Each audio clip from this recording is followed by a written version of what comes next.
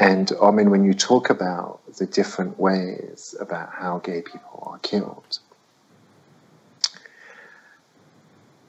it's important to note that that's a scholastic debate as well. Like the way that we should kill gay people, is it execution, is it hanging, is it stoning? This is a theological conversation. Even the way that we kill gay people, even the method, whether you sever his head or whether you hang him for a rope or whether you put him in the middle of a circle for people to throw stones at. Or throw them off a building. Yeah, or throw them off a building. Even that dialogue is entrenched within our religion. Exactly.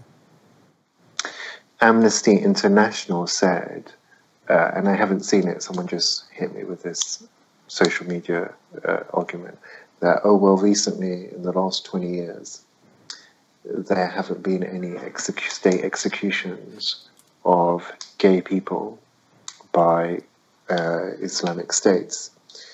But as long as those laws exist, that's one problematic, because if we had a state that said, oh, if you see Muslim people being Muslim in public, execute them. Yeah. And we understand how legislation shapes community attitudes. So just by having a law that says gay people should be executed, right, this encourages mob justice. Even if the law is not there, even if you get rid of the law, the people want this. The people fantasize about this. Okay, and it's the source of this discussion is Islam.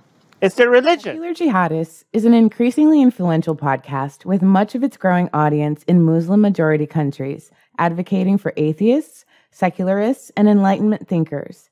We want to reach out to more people.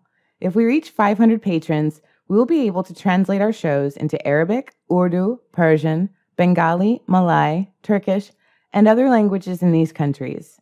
Help us get there at patreon.com/SJME.